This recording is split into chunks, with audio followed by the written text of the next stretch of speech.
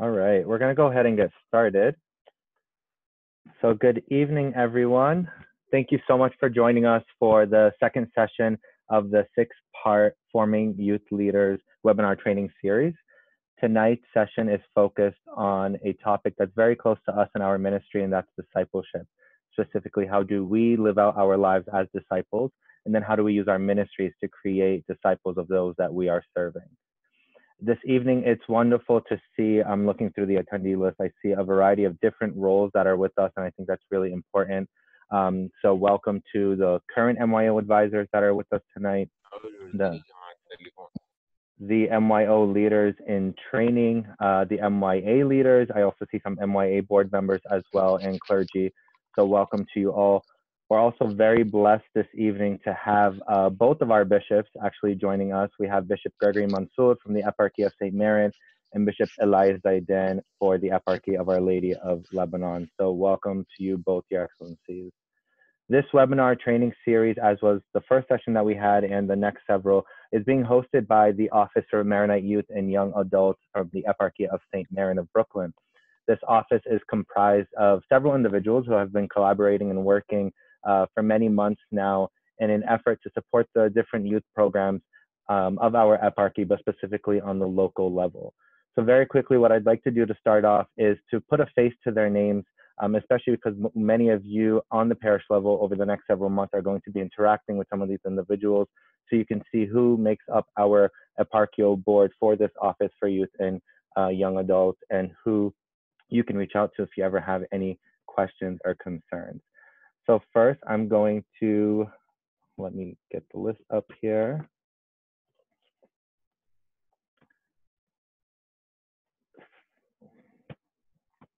All right. So I'm going to first start off with Sister Therese Maria. She's the director for our eparchy. Hi, Sister. Next, we'll jump to Camelia Namor. I just have to find your names on the list. Here you are. Camelia is from New Jersey, and she's a parish support coordinator, so she'll be working directly with many of our parishes on the local level over the next several months. We have Tony Risha. There he is. Hey, Tony. Tony's also from New Jersey, and he is our secretary and logistics coordinator for the office. Next, we'll jump to New York, and we have Frances Moraney, and there she is. She is another one of our parish support coordinators. Maria Harb is the newest addition to our team. She comes from Raleigh, North Carolina. Hi, Maria. We also have Father Vincent Farhat, who couldn't be with us tonight, but he is the clergyman that's on our board. Myself, Christian Haiti, I'm a seminarian for the eparchy and overseeing the training and certification programs that we're running. And lastly, we have Tamara Alshwaifeti from Pittsburgh. She is our social media coordinator, and she's actually going to be kicking us off tonight with an opening prayer. So Tamara, whenever you're ready. All right, Christian, thank you so much. So tonight I want to start us off with our opening prayer, a prayer to the Holy Spirit that's been on my heart today by St. Augustine. And it says, "Breathe in me, O Holy Spirit, that my thoughts may all be holy.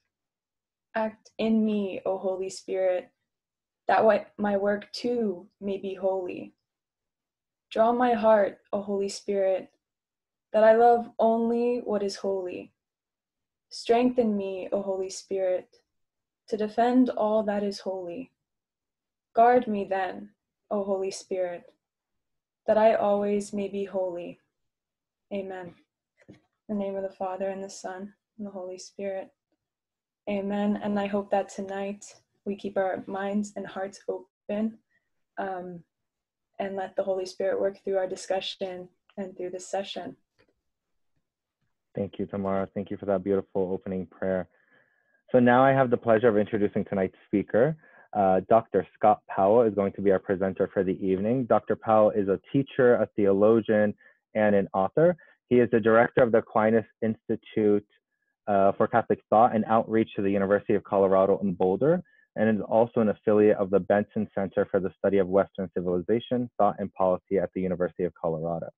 He has also taught at the Augustine Institute and the St. John Vianney Theological Seminary's Catholic Bible School. He and his wife, Annie, found Camp Vostila, a Catholic outdoor adventure program for youth based in the Colorado Rocky Mountains.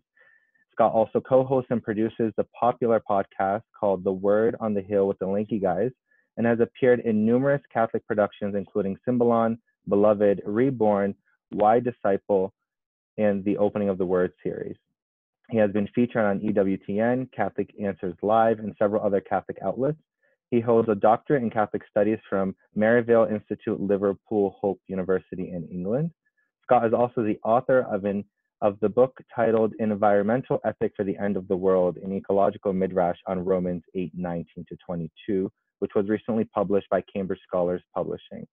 Scott and his wife live near Boulder, Colorado with their 3 children, Lily Avila, Samuel Isaac, and Evelyn Luca. Dr. Powell, we welcome you and we thank you for being with us tonight. And I'm going to go ahead and turn this over to you. There you are. Thank you very much. I'm so honored to be here. And I am going to, I'm going to make a request of you guys. You can feel free to reject it completely, but it's been however many months it's been, but I still have a hard time getting used to Zoom and the platform. And you know, there was a time where all my classes had to move over here. And so I should be used to it by now, but I'm not. And so I'm trying my best to be tech savvy. But because we're talking about discipleship tonight, and because I am of the opinion that discipleship is a pretty fundamentally incarnational reality that requires people being with people, and I know we can't do that, obviously, right now, I wonder if you guys would be open to turning on your videos. I know there was a very strict opening slide at the beginning that said turn off your video, turn off your, mute your microphones and stuff like that. But I wonder if you guys would mind turning on your videos, because it's really hard. Quite frankly, it's hard for me to give a talk and not see eyeballs looking back at me and not see interaction and stuff. And if you're in your PJs, that's fine. You don't have to turn on the video. But there is something so fundamentally incarnational about what we're talking about tonight, and about discipleship, and about what we're doing. And so any semblance of being actually with each other, I think, is a good thing. So thanks for humoring me with that. I really appreciate it. This is the first time that I've broken out a sports jacket since like February or March. I'm wearing shorts underneath, but this is good. And I know you guys are kind of all over the place. I'm way out in Colorado. But I love the idea of seeing all of each other's faces, because then it's just that much more of actually being incarnational with each other. We're a little bit more together. So thank you for indulging me on that. All right, so for tonight, I want to keep things as simple as possible. And really, I quite frankly just want to talk about 2 things. I want to talk about the fact that discipleship is really hard, which should go without saying, but it doesn't go without saying, and I'm going to tell you why I have a particular reason for saying that. So discipleship is really hard. That's our topic for tonight. And it is, although it can kind of be a buzzword and one of these terms that we throw out a lot and use, and there's books and video series and all sorts of different stuff about discipleship floating around in the Christian world and the Catholic world, it's a lot harder, at least in my opinion, it's a lot harder than I think we give it credit for. So discipleship is hard. That's point number 1. And then point number 2 is that the world is not what it seems. And when I say the world is not what it seems, I sort of developed the talk I want to share with you guys tonight before the world lost its mind and there were pandemics and racial outcry and all sorts of the political strife. So I don't mean those things. I mean in a much bigger eschatological, God is in control of all this stuff sense. It's so much more than meets the eye. And to the degree that we give in to the lies of the evil one and the ways in which he has manipulated so many of the things around us, from our friends to our media feeds to everything else that's going on in our world, we give in to a lie that we are called fundamentally to not give into. So more on that in a second. So discipleship is hard. The world is not what it seems. And the way I want to do that tonight, again, pretty simple. I want to tell you 2 stories and a theological concept. One story is about me, the other is about Jesus. Jesus' one is better, but I'll start with the me one instead. And then I want to talk about a concept in theology that comes from the Judaism that Jesus was raised in, that when I discovered it, or when I was taught it, it changed everything for me. And I began to see the world through the eyes of the church, maybe for the first time. Things I actually believed, it clicked and a light bulb went off. So I'm going to share that with you in just a second. But a word about discipleship before we jump into talking about it. Well, the two things I want to say about it, again, I mentioned that this is so much harder a concept than I think at one point in my Christian life I thought it was, because the first thing I have to say about discipleship is that it has, and I don't know your experience, but I've worked for the church for a long time in a lot of different capacities, and discipleship, at least in my circles, it can become a buzzword. It's a term we throw out a lot. You see it in all sorts of different ways. But discipleship, and I point it out because this is a very difficult talk to give, because I am of the opinion that there is no program or, 3-step formula or, bullet point thing that you can put out to understand what discipleship is. Because before we say anything else about it, what we have to understand is discipleship was not initially a Christian term. It became very important in Christianity, and we use it oftentimes in reference in Christianity, but it's not in the beginning a Christian term. It was an Old Testament term. It was a Jewish term before it was a Christian term. And the term itself literally means a disciple is simply one who follows a teacher, a follower of a teacher. And so in the ancient world, in Jesus's world, in the world that Paul grew up in, St. Paul, if you wanted to take your faith seriously, you would find a rabbi, you would find a teacher who was influential and moved you and you were inspired by you, and you would follow him.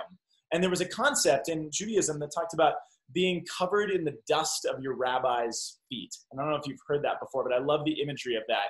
And they would say, look, if you really want to show yourself to be a really good disciple, then you should be covered in the dust of your rabbi's feet, which means you're following your rabbi so closely that the dust that he kicks up by his sandals, in the arid Middle East heat, is actually going to be covered you. And it was like the criteria for whether or not you're following your teacher closely enough.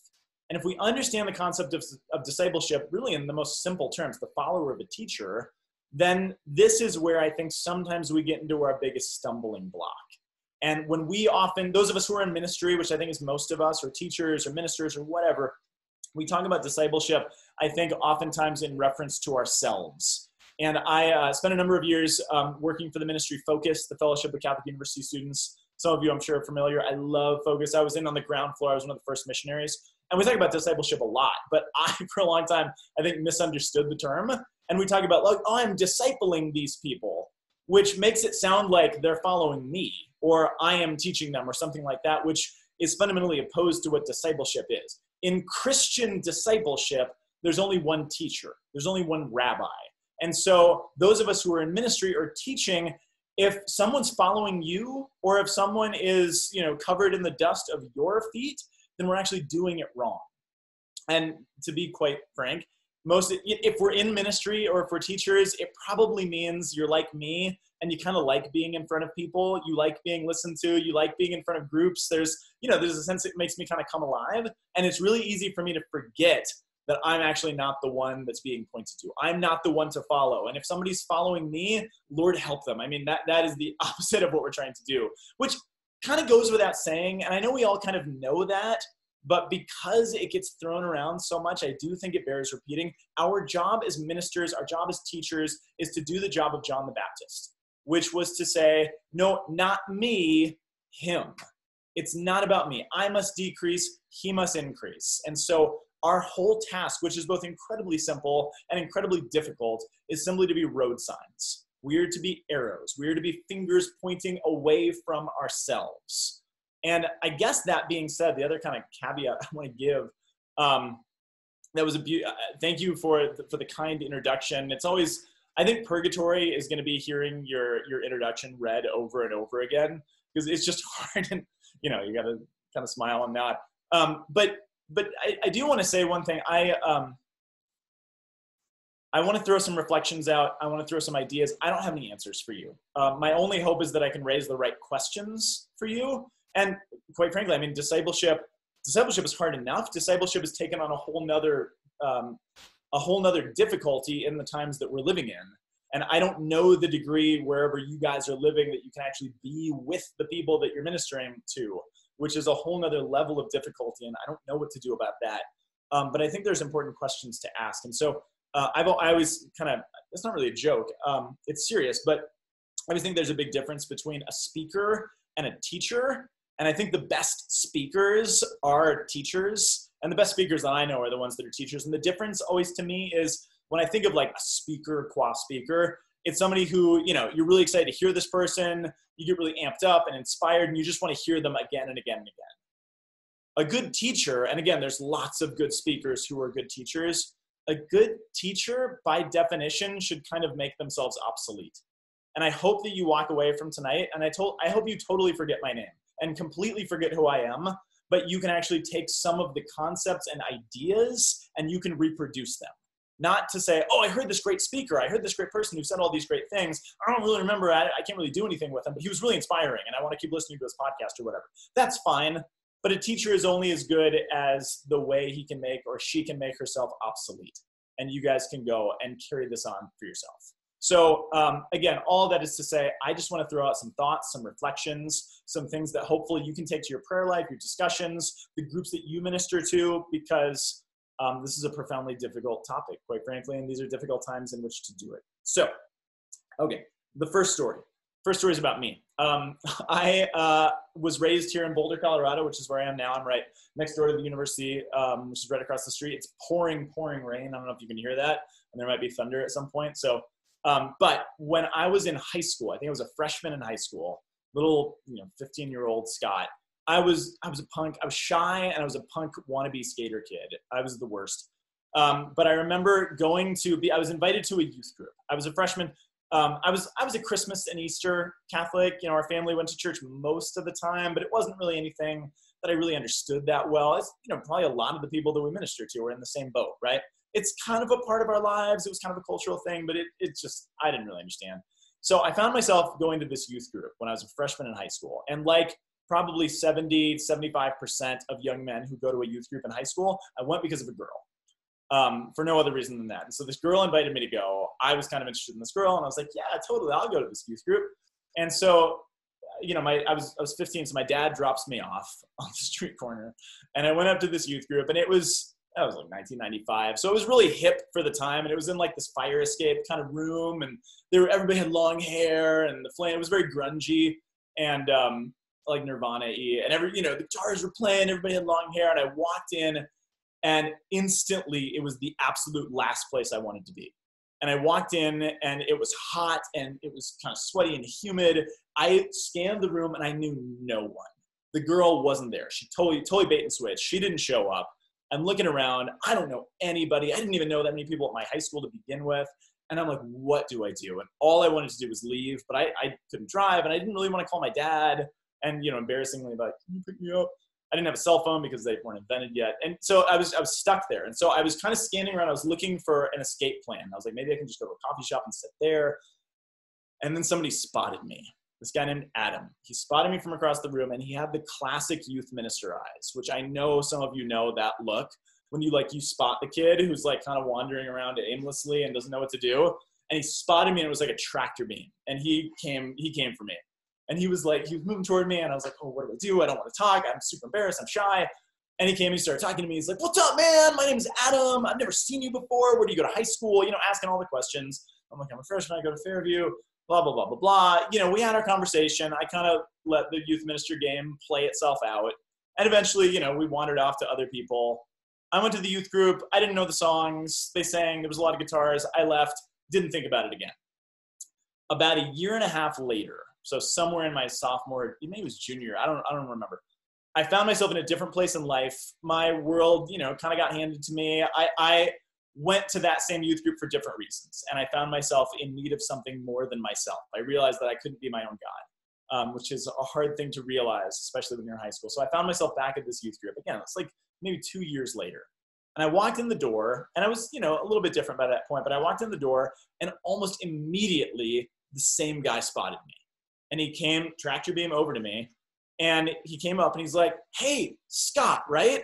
It's Adam. I'm really happy to see you again.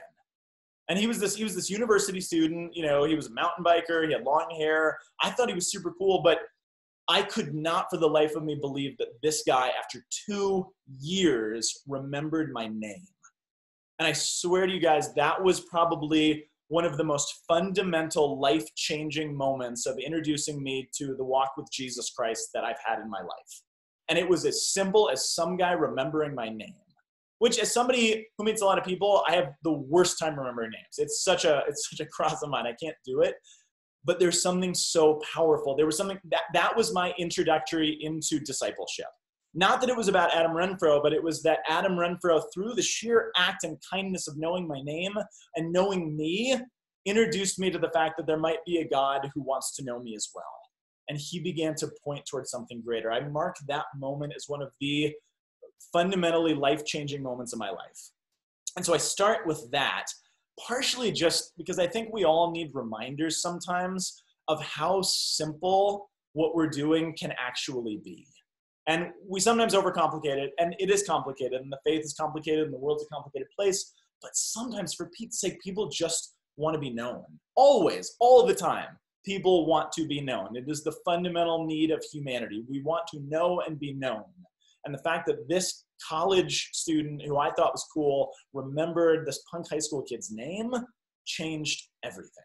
And so I just begin there because it's just a good reminder. It's a good reminder for me of how simple some of this stuff can be and how we overcomplicate it with trying to find a program or bullet points or a step-by-step process in which we have to do this. Learn a name, find someone, get to know them, share your life with them, begin to give yourself and let yourself be known and know.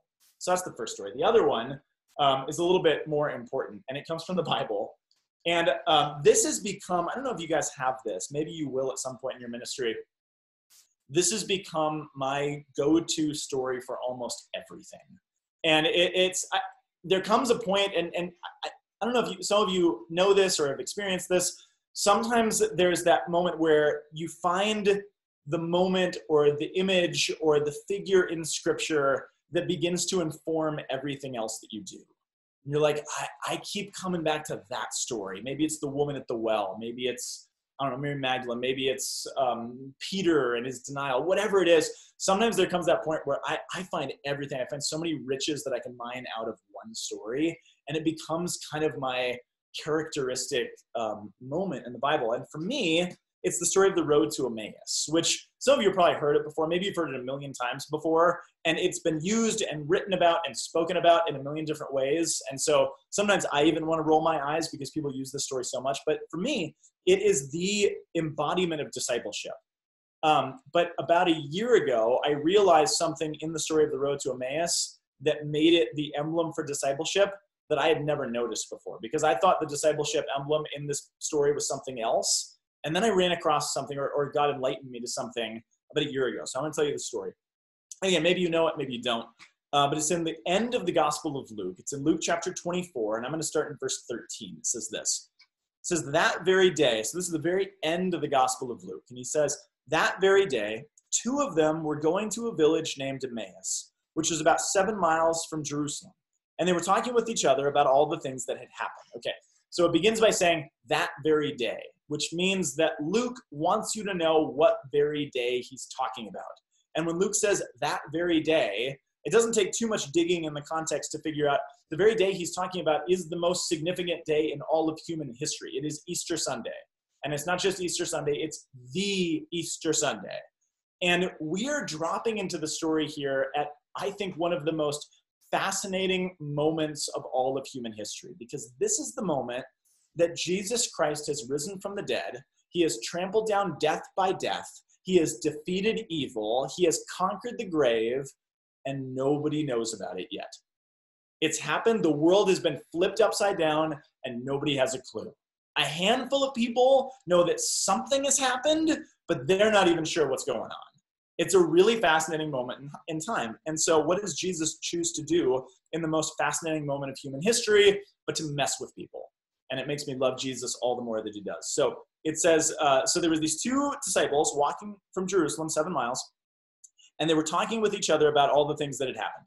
While they were talking and discussing together, and actually in Greek it says while they were arguing with each other. So they're not just chatting, they're actually having an argument with each other. So they're arguing and bickering and talking. And while this was happening, Jesus himself drew near and he went with them. He kind of sidled up next to him. but their eyes were kept from recognizing him. So Luke already pointed out that it's the first day of the week, which in Jewish tradition, the first day of the week is always symbolic of the first day of creation. And the first day of creation was the day that God separates light from darkness. So it's not coincidental that throughout this story, you see all these images of light and darkness, and people who understand and people who are kind of kept in the dark about something. So at this moment, they're darkened. Their eyes were kept. They don't recognize him. These are people, they're disciples. They have been following Jesus for some amount of time. They've probably sacrificed something to be with him, and they don't know him. They don't recognize who it is. And he said to them, it's verse 17, what are you guys talking about? Which I love that. He walks up, people are talking about him, weirdest moment in human history. He's like, what are you guys talking about? Which he butts into an argument that somebody's having, and he says that. What are you guys talking about? Sometimes I don't think we realize how utterly amusing the scriptures actually are, and how amusing Jesus can be.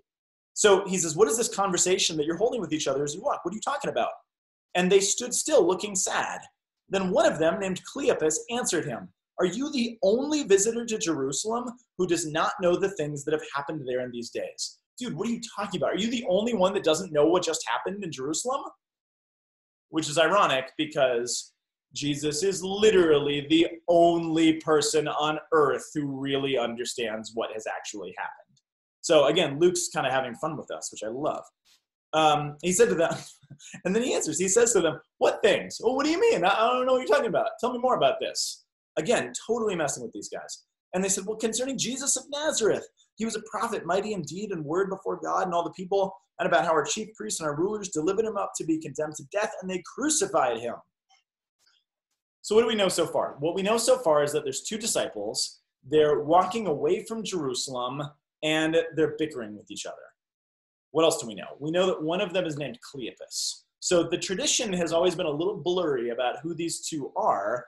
But if you kind of dig, so one of the things I love about the scriptures is that oftentimes when there's a question that comes up in the scriptures, the answer is somewhere else in the scriptures. And so here's a question. Who are these two people? There's two people. One of them is named Cleopas, walking away from Jerusalem on Easter Sunday, disappointed. On Good Friday, John listed for you, another gospel, John listed for you all the people who were at the foot of the cross on Good Friday when Jesus was crucified. And if you remember, he said there was Mary, the mother of Jesus, was there. Mary Magdalene was there, John himself.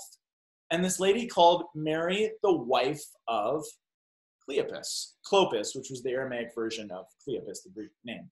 So on Friday, there's somebody named Mary, the wife of Cleopas. And then on Sunday, you got Cleopas going home with somebody.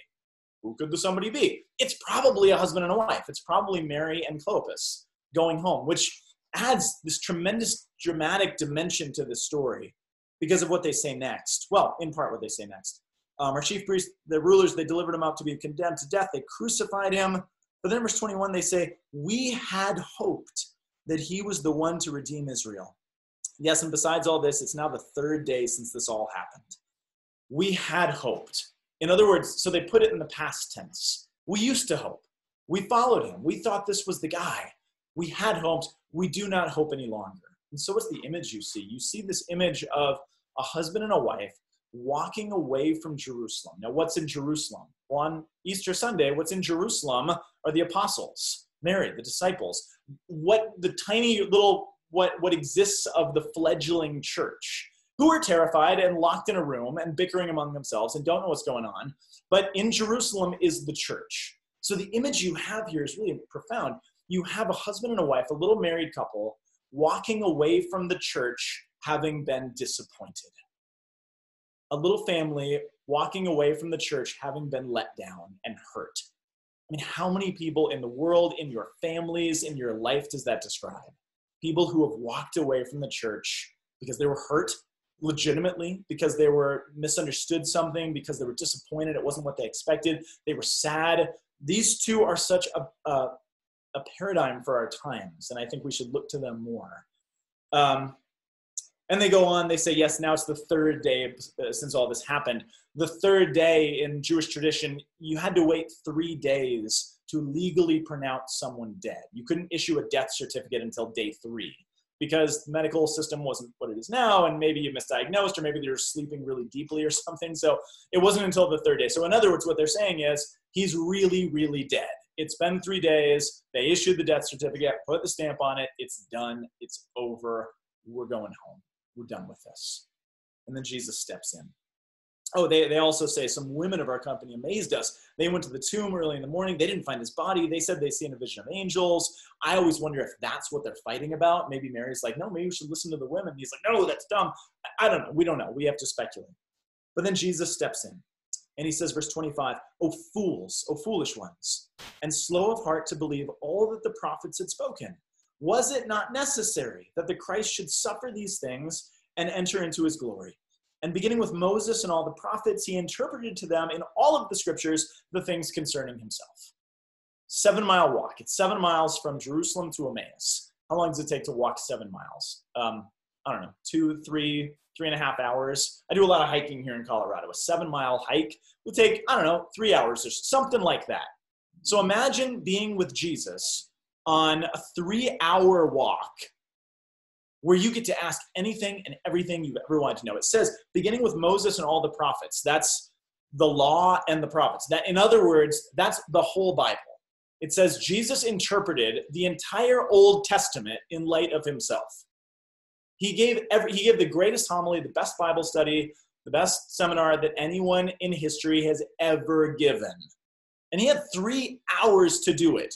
I have like 30 or 40 minutes to do this, but imagine that. And at the end of their 7-mile walk, guess what state Mary and Cleopas are in? Dark. Their eyes are still closed. There's something moving in them. There's something going on, but the greatest homily ever given was not enough to open their eyes. It didn't do it. It's not sufficient. A Bible study alone is not enough. So what happens? Verse 28, they drew near the village they were going, and he appeared to be going further, but they constrained him. Literally in Greek, it says they held on to him. They grasped him, saying, stay with us. It's toward evening, and the day is far spent. It's too late to go back.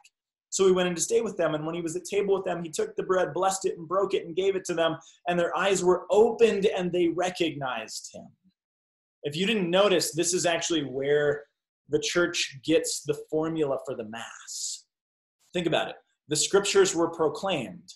There was a homily, an explanation of the scriptures, and then they go and sit at the Eucharistic table again. And it's and the formula that Luke uses for what happens at the table are the exact same words he used to describe the Last Supper. He took bread, broke bread, and gave it. Took, blessed, broke, and gave. It's Luke's Eucharistic formula. So what happens is they receive the Eucharist, and then all of a sudden, everything else makes sense. And he vanished out of their sight, I think, because now he's sacramentally present with them, and everything has changed. And it's at that moment that they say, we got to go back. We got to tell everybody about this. So many things going on here. If we accept this as being perhaps a man and a woman, a husband and a wife, really what we're dealing with is the very end of the Bible. This is the end of the story. You have Paul's letters, which are basically commentary on everything that's happened, but we're getting toward the end of the narrative. And at the end of the narrative, what do you have? You have a husband and a wife who eat something, and their eyes are opened. Does anyone remember the first people in the Bible who eat something? Yeah, it's Adam and Eve, remember? Thank you for turning on your cameras. This is so much better than staring at my own face or something, or at blank screens. Adam and Eve, what happens at the very beginning of the Bible? A husband and a wife eat something, and what happens? Their eyes are opened. To what? To death, corruption, to chaos, to sin, to evil, to fear. Literally at the other end of the story, you have another husband and a wife who eat something, and their eyes are opened. What? To forgiveness, to reconciliation, to new life, to resurrection, to fearlessness. The story is completed. It's brought full circle. And what do they eat? They eat, as the fathers of the church say, the thing that hung on the tree, which is precisely what Adam and Eve ate. Different tree, but Jesus, if he is the Eucharist, he is a fruit that hangs from a tree, which they eat, which begins to unravel the whole human problem that the scriptures began with, which is really cool. And I've loved this story, and I love kind of extrapolating all these things. But here's the thing about a year ago that I noticed that I never did. I thought this was a great example of discipleship because, they have this explanation, they go to Mass, and then they're so excited, they run back and they have to tell everybody. And I've always thought that one of the fundamental aspects of discipleship is if we've experienced Jesus in a real way, we should have no choice but to have to tell everybody, which is these people's response, which is right and holy and good. But here's one I never thought about, and take it for whatever you will. Jesus spends the most important day in human history taking a 7-mile hike with these two folks. I was about to call them a name. But these two folks that we literally don't know anything else about. We have some guesses, but we don't know anything else about these guys. Jesus decided on the most important day in all of human history to say, I'm going to go take a 3.5-hour walk with those two and mess with them. Think about that. Now, I know he's doing a lot of other things on Easter Sunday, and I'm not sure how he's in multiple places at once. But the point remains, he chose to spend that moment of the most important day in all of human history messing with these two people and walking with them for, 3.5 hours, and then having dinner with them. So we're talking about like 5 hours? Imagine that. And the reason I share that with you, and the reason that became so profound and convicting to me, and really what it did was become convicting, because I realized, and I looked back over my time in ministry, I thought about my life as a Focus missionary. Back when I was in Focus, Focus, it does university ministry on campuses, and it's like peer mentorship and discipleship and lead Bible studies and stuff. But I remember when I was a Focus missionary, I was at this new campus up in Montana that Focus had never been, and my parents weren't a big fan of what I was doing with my life, and they're like, when are you going to get a real job? And there was all these things around it. My friends were all getting real jobs, and I was drinking coffee and playing basketball with college students. Literally, that's what I did after I graduated, which was a great gig. But I was so desperate. I remember that actually all my years in Focus, if I'm honest with myself. I remember being so desperate to make myself look busier than I was, because I couldn't bear for students to think, dude, this guy is just got nothing to do except sit around and wait for me to have a cup of coffee with me. And so I would bring notebooks and I would write nothing. I would walk around, I swear to you, I would walk around campus and I would find people to pretend to point to and wave to. So it looked like I knew more people than I did, which was a trick I picked up from Scott Hahn, who actually did the same thing when he did high school ministry. He'd go to football games and just pick blank spots out in the bleachers and be like, hey, what's up, man? Because I couldn't bear for people to think, dude, this guy has nothing to do. And I remember I was actually talking with the Focus team here at the University of Colorado. I do a Bible study with them every week. And we were talking about this concept, and I was talking about how afraid I was of making it seem like I just didn't have anything to do. And somebody actually said, they're like, but Scott, like, we don't really want this. Do we want the students to just think all we do is sit around and wait for them to get out of class so we can hang out? And I said, yeah, that's kind of what you do. I know you have other things and you raise funds and you have, benefactors that you meet with too, but really isn't your job sitting around and waiting for college students to get out of class so you can go have a cup of coffee with them and tell them about Jesus Christ? Isn't that your gig? And I think about even now, I spend so much time being terrified that people will think I'm not busy. And maybe it's because I'm worried about my job or my status or, other people at the university. And, he just sits around and talks to people about Jesus. And I'm so afraid of people thinking, COVID has changed everything. And maybe this pandemic has been kind of a blessing in that sense, because I think that busyness has become a status symbol. And I even see this with my neighbors and stuff. And I'll have discussions. I like it. I'm close with my neighbors, but, we'll almost try to one-up each other. I'll get home from work and be like, oh my gosh, I got to take Samuel to soccer practice. And then Lily's got to get to gymnastics. And I've got this other thing to do. And then I've got a work thing. And I am so busy, right? And we do this all the time. We're like, oh my gosh, you think that's busy. I've got all this stuff to do. And I got that exam. And I have this thing for work. We always, at least I do, and the people that I know, we always try to one-up each other about how busy we are. Because somehow I think it makes us feel more important than we should be. And the busier we are, the more stuff we have crammed into our calendars, the better we are at whatever it is we do. And then I think about Jesus, who said, yeah, on the most important day of human history, I'm going to take 5 hours to go and hike with those guys. Which that kind of rocked me. And that's the one that shook me. And that's the one that made me start asking myself, wow, what am I willing in my life to drop or to give up to be totally available to the people in my life that God might be calling me to go on a 7-mile hike with, or have a cup of coffee with, or sit down and talk on the phone, or have a Zoom, cocktail hour with, or whatever it is that I just feel so way too busy to deal with. Because don't you know how busy I am? Don't you know how much I have to do? Don't you know how many students are in my youth group and how many calls I have to make? Don't you realize how much I've got?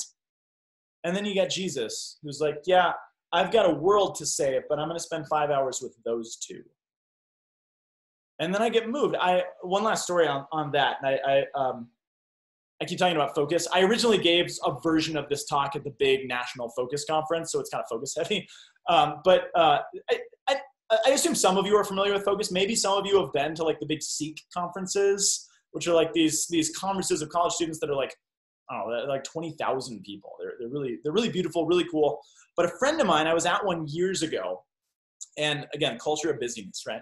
I was at this conference, and all 3 of my children, this is a side note, all 3 of my children came to our family through adoption. And it's a tremendous blessing in our life, but there's a lot of baggage with that.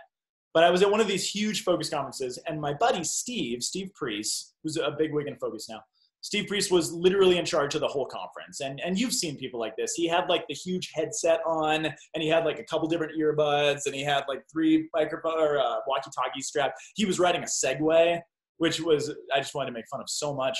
And he was like the important guy of the conference. And there's like thousands of people. And I got a call. I was in Baltimore, and I got a call from my wife, and she's like, Scott, we have this opportunity to adopt this child. He's going to be born in like a week and a half. What do you think? This birth mom is kind of in a desperate situation. We're open to adoption. What do you think? Should we do it? And I was like, I don't know. Like, I got to decide like right now. I'm in a hotel room by myself in Baltimore. And I'm like, oh my gosh, this is too much. So my friend Steve, I was like, Steve is adopted. We share that with each other, and he's my brother in Christ. And so Steve was about to go into the massive ballroom full of like thousands of people, and he had all of his headsets on. And I walked up to Steve, and I was like, Steve, I know you're super busy. I'd love to catch up later on. We got this call about an adoption. I'm super freaked out. Can you say a prayer, and maybe we can catch up whenever you have time? And he looked at me, and he looked at whoever his like number 2 was. He took his headset off. He handed it to her. He was literally about to go on stage and introduce like Scott Hahn or Matt Maher or something big. He handed his headset to her, and he's like, can you handle this next session? And I was like, Steve, you're literally running the conference. He's like, if I don't have time to go and pray with you right now, what's the point of anything else we're doing? He's like, let's go pray, and then I'll buy you a drink, and we can talk about this.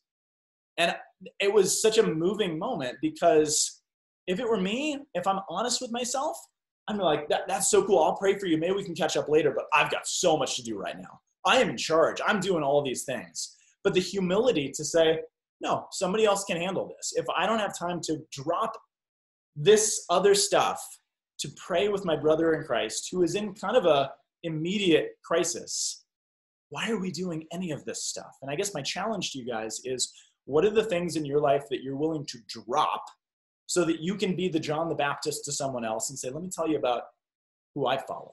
Let me tell you about the crazy road that my rabbi has walked on that I've had to follow him on. Last thing I want to say, we're probably almost out of time. So here's the last thing. I said 2 stories and a theological concept. I'll give you the concept as quickly as I can, because it applies to everything else. And I discovered this years ago when I was taught this concept by a teacher of mine. And it's a concept that once I went back and began to unpack, this concept is so prevalent throughout the entire New Testament. Jesus talks about it. St. Paul talks about it. John talks about it. Everybody talks about it. And all of Christianity has no clue about it. We've never heard of this. And so I'll introduce it to you. It's a concept called the 2 ages. The 2 ages. Maybe some of you have heard this. But basically it went like this. In the Judaism that Jesus grew up in first century Judaism, Second Temple Judaism is the technical term, there was a concept called the 2 ages. And basically, the world that formed Jesus looked at the world in terms of 2 epochs and time periods. And they went back to the story of original sin. And they said, when Adam and Eve sinned, when they broke trust with God, when they disobeyed the God who loved them, sometimes we call it original sin, but sometimes we call it the fall, right? Which is very kind of visceral. So they said when human beings fell, It's like we fell from the state of being that we were supposed to exist in, when our souls were united to our wills and our minds were united to our emotions and all the stuff that St. Thomas Aquinas talks about, right? We were in unity with ourselves. We were the people we were called to be, and then we took a fall and everything got broken, and we were prone to sin, and then there was war and strife and disaster and everything else.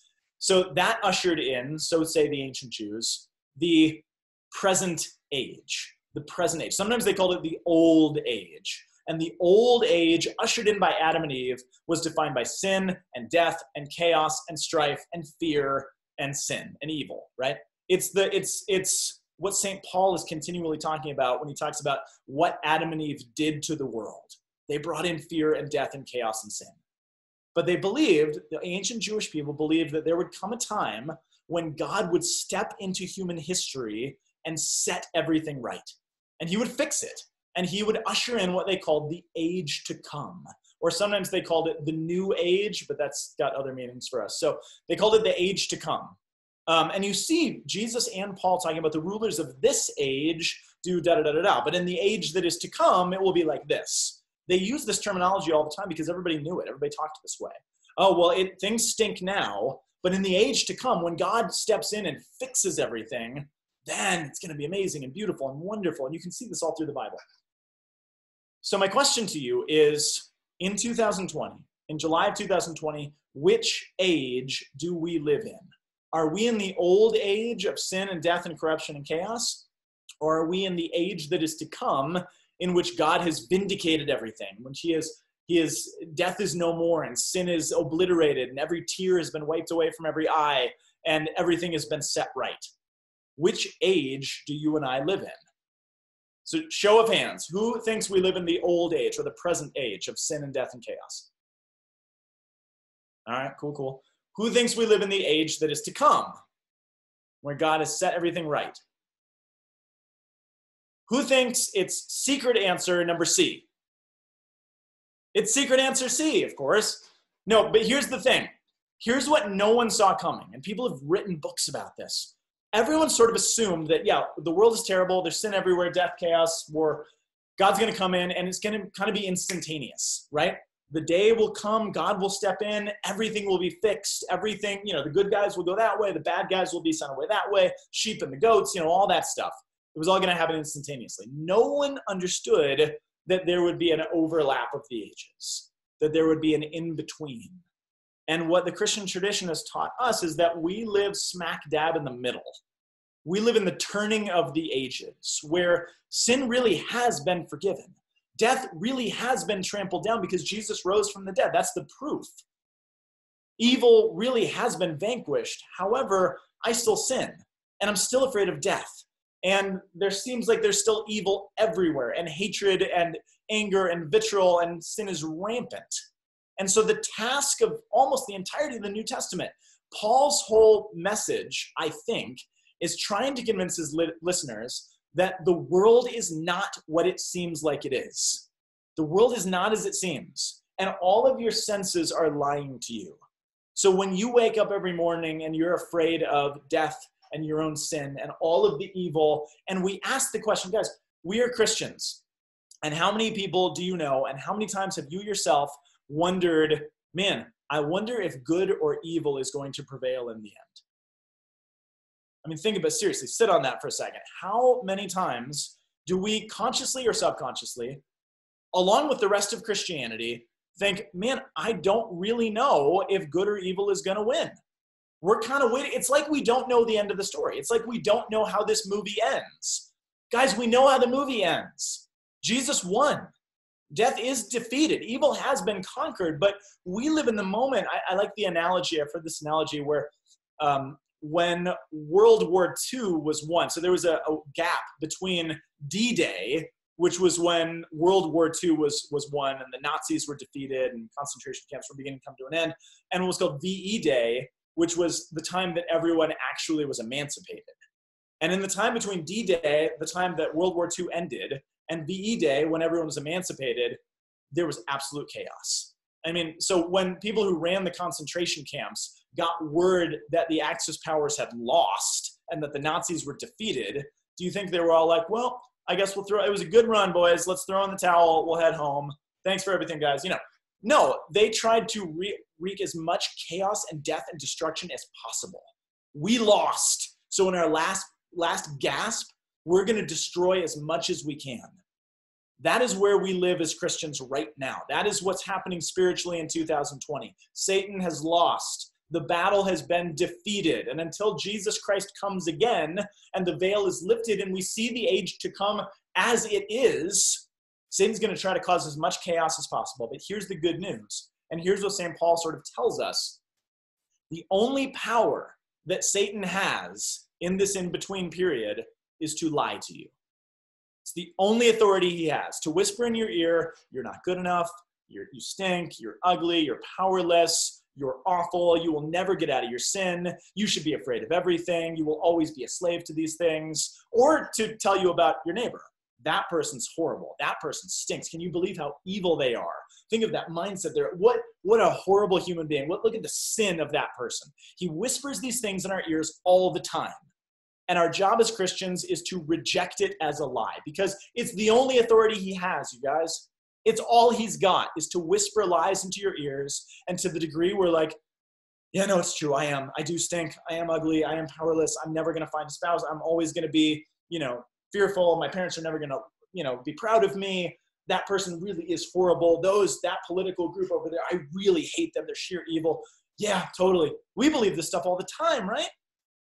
But the question is, if we really do live in the age that is to come, which we do, what would we be willing to give up? What would we be willing to drop? Everything that we would drop on the ground for the sake of showing someone the way to Jesus Christ. I think about the tiny, whatever it was that Adam Renfro dropped to come and introduce himself to a punk high school kid named Scott. He didn't give up much, but he gave up a little bit. And maybe he was afraid. Maybe I don't give enough credit to the nervousness that he actually had inside. And said, I'm going to introduce myself to that kid. He looks super shy. I don't know if I want to, but yeah, let's give it a shot. I'm going to introduce myself. I'm going to say hi. And he didn't know that he changed the course of someone's life in doing that. What are you willing to drop, you guys? What are you willing to give up because you know that the world is not what it seems and there's nothing to lose. There's nothing to fear. And this culture of busyness, this dictatorship of busyness does not have control over you. You don't have to be afraid of everything like I am prone to being. And lest I leave you with this not making sense, I'll give you one last image. It's not an analogy. Every time we go to Mass, and maybe some of you haven't been to Mass for a while, I don't know what it's like where you are, but every time you go to Mass, what you see is a man standing on an altar holding up what looks, smells, tastes, feels, sounds, every sense like bread. And a cup that looks and tastes and smells and feels and sounds like wine. But what the church is telling you is to say, hey, I need you to suspend belief in every one of your senses, because that's not what it is. And all of your senses are actually lying to you in that moment, because that's not bread or wine anymore. That is the body and blood, soul and divinity of the God who is currently holding you in existence along with everybody else at all moments in all time. And when we go up to receive, we say in Hebrew, Amen, amen, which literally means, yes, I believe that. And so if you've never been conscious of saying, basically, yes, Father, I believe that all of my senses are lying to me, and I'm going to suspend belief in all of them for a moment to receive on my tongue the God that holds me in existence at all times, along with everything else in the world. Yeah, I can handle that. And if you can wrap your brain around suspending all of the belief in your senses for that case, what the church is asking you to do is suspend the belief in all of your senses for the rest of it as well. The world is not shrouded in evil. Death does not have the victory. Evil is not in control, and Satan is not the king over this world. As much as the news tells you it is, as much as social media tells you it is, as much as every single thing out there tells you that it is, it's a lie. And the question is, if we live in the age that is to come, just with a veil over our eyes, how much are you willing to risk for the belief that that's actually true? Because if you do that, then discipleship can start. And then you can say, hey, listen to how I view the world. Here's why I'm not afraid. Here's why I don't hate all those people over there. Here's why I can actually wake up in the morning not paralyzed by fear of everything, which you guys, most of our world can't get out of bed without being paralyzed by fear, which comes out as anger or bullying or whatever else it is that our world is doing. And so if the one group of people who are supposed to have hope that the world is not what it seems do not actually act as though that's the case, then a hopeless world doesn't stand a chance, which means it's on us, which means take the headset off and find who it is that God wants you to take the quote-unquote 7-mile hike with, or the long coffee date with, or the Zoom call with, or whatever it is, because that's what discipleship is. So that's all I got, you guys. Let's close in a quick prayer. In the name of the Father, and of the Son, and the Holy Spirit, amen. All glory be to the Father, and to the Son, and to the Holy Spirit, as it was in the beginning, is now, and ever shall be, world without end. Amen. In the Father, and the Son, and the Holy Spirit. Amen. Thanks, you guys.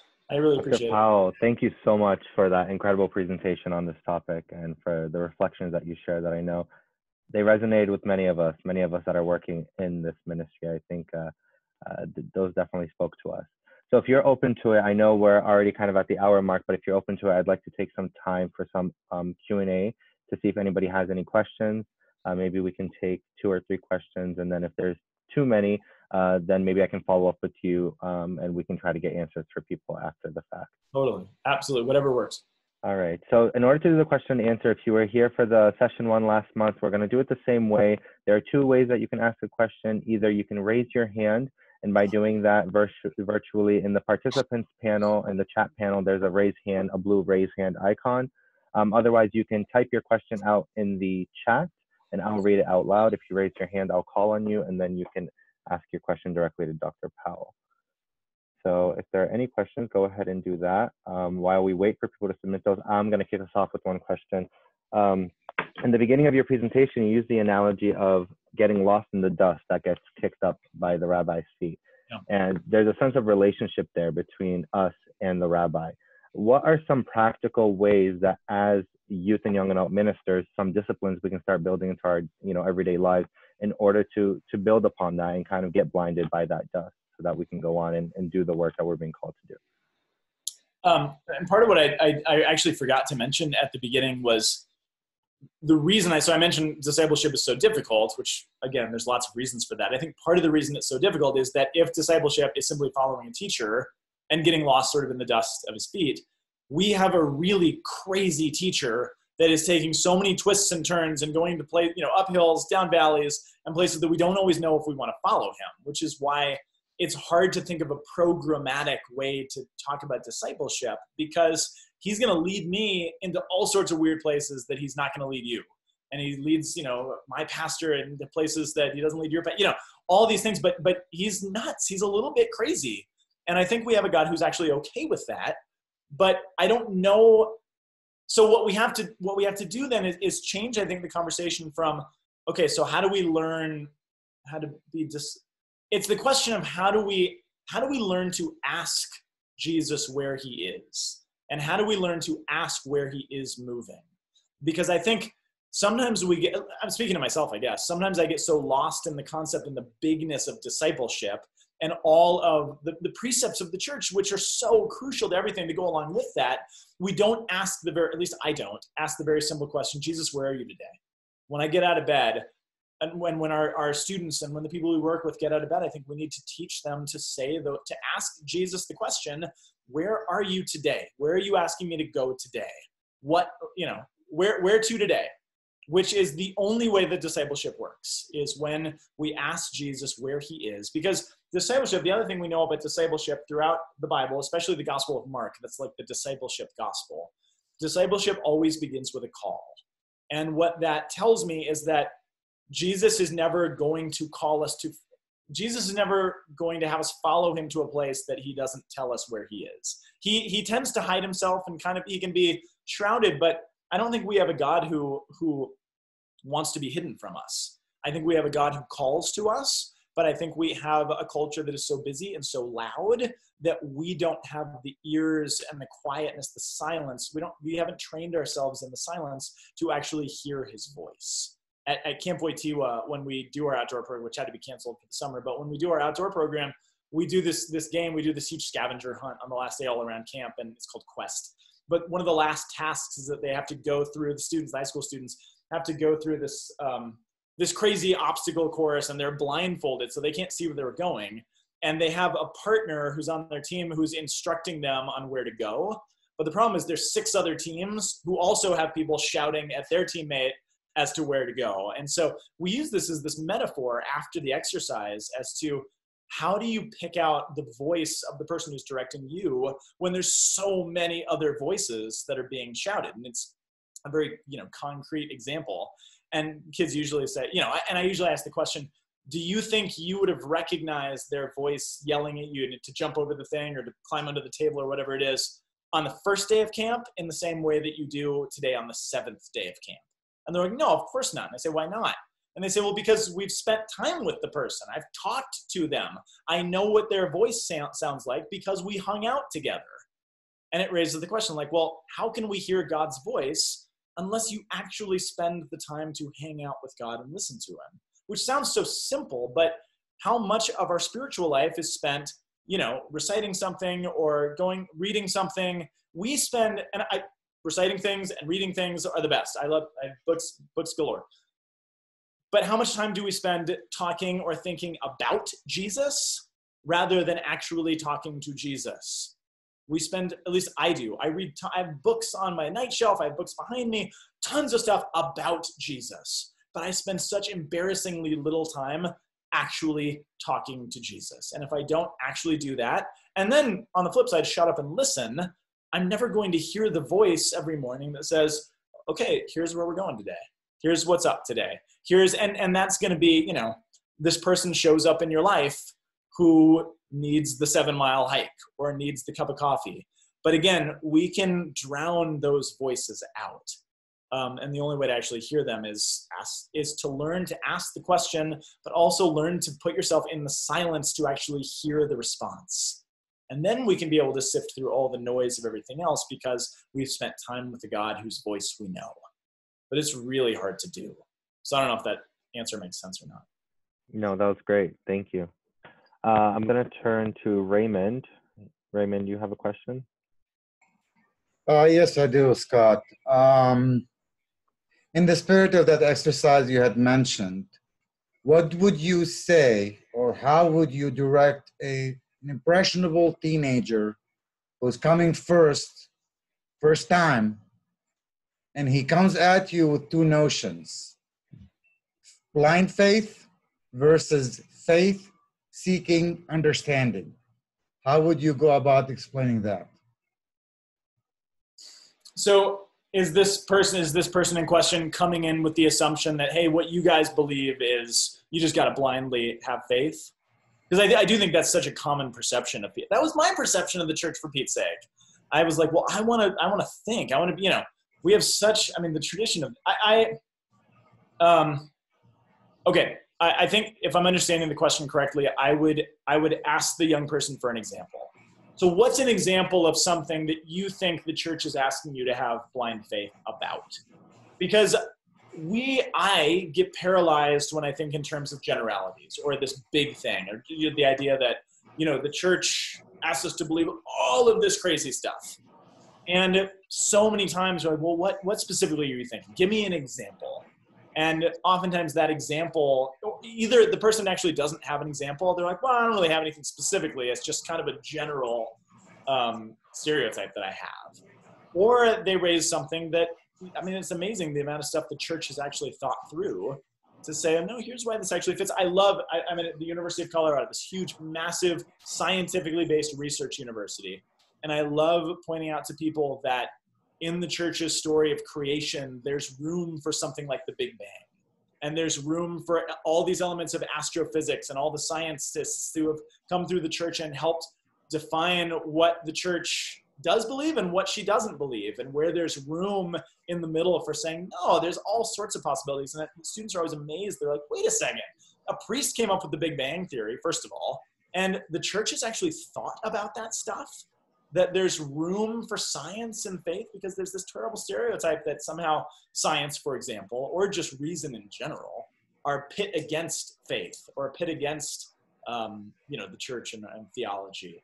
Which for so long we have this tradition in the church where theology and universities and theology and philosophy were actually united together, and we don't do that so well anymore. We have this great tradition from so much of our past, but we've allowed ourselves to kind of succumb to the stereotype sometimes. So I'm always amazed when I kind of drill down on people who have questions like that. Either they don't actually really have a question, it's just sort of a generic stereotype, or it's this thing, I'm really struggling with this thing, and the church has already thought through that thing. And it's, I'm also never afraid, sometimes I am, but I try never to be afraid of saying, I actually don't know the answer to that. I'm not sure why the church teaches that, but give me some time. Let me go see if I can find some books or resources, and let me come back with you with an answer, because the church really does love the life of the mind and love reasonability of faith. So I bet there's an answer. So let me go dig for it, and let's have a conversation afterwards. Never be afraid of saying, I don't know, but let me go try to find out, which is, it can be paralyzing sometimes. I don't know. That's some thoughts that I have. I think that's, it's a question I see all the time in some form or another. Thank you, Thank Dr. you.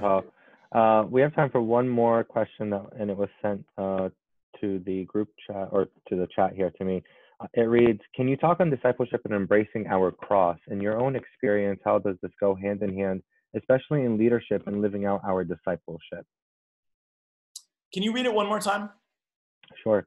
Can you talk on discipleship and embracing our cross? In your own experience, how does this go hand in hand, especially in leadership and living out our discipleship? I'm hesitant to get too personal, but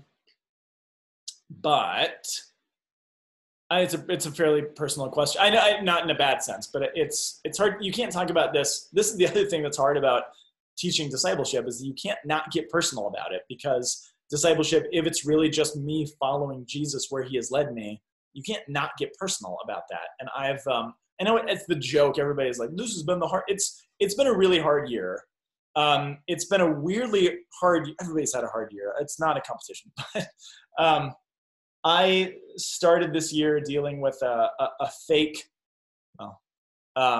scandal there was some accusations of some people at our own church. I had to take point in doing all the PR for it. There was this media thing. There was a scandal that didn't really exist that I was dealing with back in September into January. January came around. It was a new year. I went to this big Focus conference. I came back to find my brother dead in his apartment. So I held my dead brother's body and helped him be put into a body bag. And then, about a couple of weeks after that, the world lost its mind, and COVID happened, and the pandemic, and everything shut down and everything else. It's just, why do I share all that? I'm not trying to give you a misery story. I guess I share it because it's been one of those years or a series of months, especially with my brother. And my brother's death was coming off of kind of a disillusionment of stuff in the church, just because there was some hurt and there was some ecclesial hurt, and there wasn't scandal in the sense of deep sin, but just it's a mess. And if you work for the church for any period of time, you're going to realize that it's a mess, and there's politics, and people are not as always what they appear. And so I was already kind of wrecked from that. And then my brother died, and I'm like, God, what are you doing? What the heck, man? This is horrible. And it was one of those moments, and there's been others, but there's these moments in your life where you can talk about, I feel like I understood the virtue of hope in a different way, because we talk about hope as a virtue, and I think of it in the theological sense. But there was days where I'm like, man, I sure hope this is all true. And I'm going to get out of bed, and I'm going to go to work, and I'm going to do my job, and I'm going to minister to people as best that I possibly can. But I sure hope this is real. And I hope you're there, God, because I don't feel you. I don't see you. I don't hear you. I don't feel any support from anything else around me. I'm sick over my brother's death and this whole other thing. And I realize when I talk about hope, I talk about it in this generic theological sense. But then there was really the days that I was like, I sure hope it's true. And I realized that there's actually virtue to that. And maybe that's what the virtue actually is, to come to the point where you're like, man, I hope so, which is not disbelief. I mean, there's still faith. And I sort of realized that that's what God was calling. That was my weird moment of following the crazy rabbi at that moment was, all right, Scott, just get out of bed. Just get out of bed and keep saying, yeah, I hope this is real. I hope it's true. I hope I'm doing my job correctly. I hope I'm not speaking anything that's going to lead anyone away from you. I hope I'm being a decent father. I hope I'm doing, what you're calling me to do. I am trying desperately to follow you. But the other thing is, the closer you get to following Jesus, if you really are covered in the dust of his feet, it gets really hard to see. And there's this weird paradigm in the faith, and I'm not saying this is where I was, but there's this weird paradigm in the faith, and the ancients talk about it. St. Teresa of Avila, my daughter's namesake, talks about how sometimes the closer you get to God and the closer you get to conforming yourself to his will, the less he can be seen. It gets darker. It's almost like staring into a light bulb, right? If you look straight into a light bulb and you look away, everything else is dark and blurry. It's kind of the same concept with the dust of the rabbi's feet. The closer you get to the rabbi, sometimes you can't see him very well. And sometimes it's all you can do to try to spot the heel of the sandal as it's, a couple feet in front of you. And you're like, there it is. Okay. Oh, there's dusty again, and there's dirt, and I'm coughing, and there's all this stuff in my mouth. Okay, there's the heel. It's over there now. But that's, I think, to acknowledge that that's so much of the faith, right? I can see his heel. I think I'm going to go that way. And to trust that he's not going to leave you behind. He's not going to not come back for you. But sometimes it's all you can do to try to spot a glimmer of whatever you can of your rabbi and say, okay, I'll go that way. Because I sure hope that's him. I sure hope that's the way he went. But it's a much more human concept of hope than I think I thought hope was. It's not this abstract theological concept. It's saying, I hope that's you, Jesus, and I'm going to trust that it is, and I'm going to keep moving, trusting that if it's not you, you're going to stop me. Because you know my heart and you know I love you. And I'm not seeking after something intentionally that's false. So please, if I'm not going the right way, I hope you stop me. And I hope that's you, and I'm going to keep going. But I mean, that's the life of faith. That's the life of working for the church, for Pete's sake. I mean, that's just life right now. I'm going to drag myself out of bed, and I'm going to try to find the corner of your heel. I'm going to go. I think you can't do this. And then I'll combine it lastly with the words that Jesus says in the Road to Emmaus story, which we didn't have time to really talk about. But when he's talking to them, when he's explaining to these two people the scriptures and unpacking and unlocking all that is about him, because the whole story of the Old Testament is about Jesus, and the whole of Jesus is hidden in the Old Testament. But when he says to them, and they're complaining and they're sad about the fact that he had to die, he says, was it not necessary that the Christ should suffer these things and enter into his glory? Which is a line that haunts me and has haunted me for a long time. Was it not necessary? Which sometimes I think we believe in this faith. We believe in a God of silver linings sometimes, where we say, oh, everything's terrible and my life is really hard and all these things are difficult, but maybe God will bring some good out of it. Maybe there's a silver lining in there somewhere, which I think is such absolute baloney.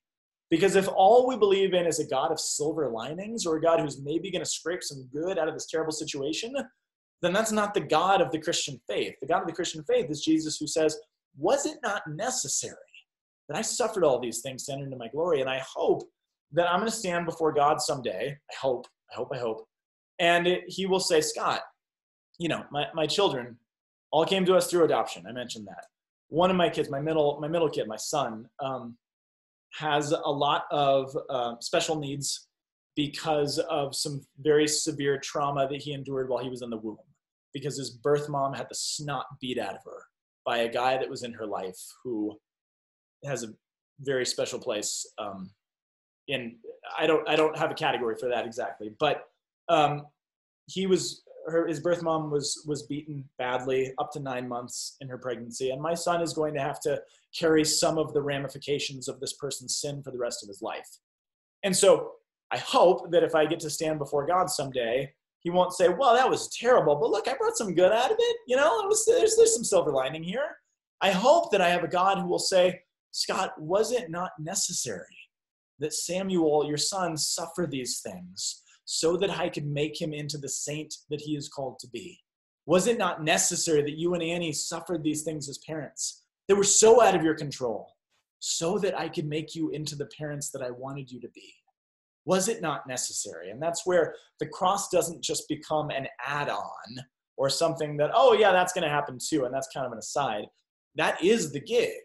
And if it's not the gig, I don't want to believe in a God that's just going to show up at the last minute and try to bring something nice and put a bow on it. I want to believe in a God who at all times and all moments is saying, no, I'm here, I'm in charge of this. Even if you can't see me, I am working through it, and I'm going to bring such glories out of it that you can't even imagine.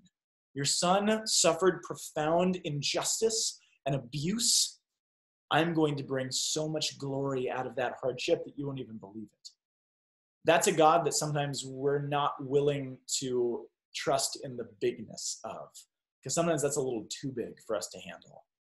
Can you bring good out of this situation? Can you bring good out of the politics in our country? Can you bring good out of, the racial stuff or the riots or whatever else? Because then we just cower in fear and we start to hate and we start to bully. Oh, I hate that group of people. I can't believe that group of people. These people are blah, blah, blah. Or do we say, no, God, you have glory that's hidden in this that I can't see. And just like I can say amen when I receive the Eucharist, I can say amen when I see this because I know that you've got something behind it. And I know that you haven't left us out in the cold and that you're going to bring your glory out of even this situation. So you can't, it doesn't work without that, I think. And that's why we lose people in ministry and we burn out in ministry and we just get exhausted and disheartened, and we become like the couple on the road to Emmaus who say, yeah, I had really high hopes when I went into ministry. I was really excited about working for the church, but now I'm walking away disappointed because I didn't expect the cross. And not only do we not expect the cross, but we can't see beyond the cross and see what God is doing through the cross. And so if we can give our young people nothing else, or each other nothing else, it's to try to have the ability of, no, don't forget, Jesus said, was it not necessary? And I trust and I hope he's going to say that to you about this thing as well. I know he will, because that's who we believe in. That's the only antidote that we have, I think. Well, Dr. Powell, I think the only words that could properly articulate our appreciation for you and for this presentation today are thank you. Thank you for being with us. Thank you for being so open and willing to get personal with your experience and for showing us what a true example of discipleship is. So we appreciate you and we thank you for taking the time today. Thank you all so much for having me. It's really been a huge honor. And thank you for letting me see your faces. It feels like we're together a little bit. Thank you for that. It means a lot to me. Sure thing. So before we close, we just have a couple closing announcements. I'm just going to go ahead and share the screen here. Let's get this slide up here. Christian? Yes, Sayedna, go ahead. Gregory, before you do that, Scott, are you still with us? I am, Your Excellency. Scott, I have a confession. I hate talks. I hate talks.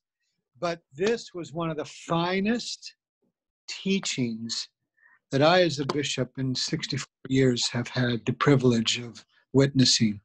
I thank you so much for sharing. So it was personal, it was helpful, and it was something that we could take some great hope and great lessons for. So thank you so much. Thank you, Your Excellency. That means a lot. Yeah, I appreciate it very much. And thanks, Christian. Of course, thank you. All right. So in closing, as I said in the beginning, so this webinar series is being hosted by the Office for Maronite Youth and Young Adults, and social media pages have been set up for the office to keep up to date with the different initiatives that we're working on, different resources that we'll be putting out, etc. So we invite you and we ask you to make sure that you like the Facebook page and follow us on Instagram. You'll be seeing a lot more posts, a lot more initiatives going live very soon. Also, many of you should know, and if you don't, this is kind of your public service announcement. For the Eparchy of St. Maron of Brooklyn, we have partnered with Franciscan University in order to provide a youth ministry certification for all our current youth advisors, our current MYO advisors, and those that are in training, hopefully that will transition into that role in the future. If you haven't already signed up, please make sure that you do. If you have any questions on how to go about it, just reach out to us and we'll get you set up with that. We'll be reaching out to the parishes individually to make sure that everybody's taking advantage of this and to kind of track the progress as you go along with the different courses. Next month, as you know, we're doing one session a month in the 6-part series. Next session, session 3, is going to be on the topic of accompaniment. And we are blessed to have yet another great speaker joining us, Kelsey Scope. She is very well versed in this topic. So that will be August 19th. It's also on a Wednesday, beginning again at 8:30 p.m. And look for an email to go out for registration with that shortly, probably early next week. In the next day or two, you will be receiving an email for a survey on this presentation, on this topic, and also on Dr. Scott Powell, providing him with feedback as well. So please make sure that when you receive that email, it'll take you no more than 60 seconds to fill out. Provide us as much feedback as you can. Just this will help us as we continue to plan the rest of the webinar sessions and any future initiatives. And lastly, if you haven't already, make sure that the office email address, myyaoffice@gmail.com, is on your list of approved senders, so it doesn't go to junk every time we try to send you a message, and this way you can stay well informed. So those are all our announcements. Again, thank you, Dr. Scott Powell, for joining us, and thank you all for taking the time to be with us today. And God bless you. Have a great rest of your evening. And before we leave, can we give you a little blessing, Scott? Just can we give you a little blessing, all of us together? Thanks. Yeah. Yes, please. Thank you. Everyone, just raise your hands towards Scott and for his family.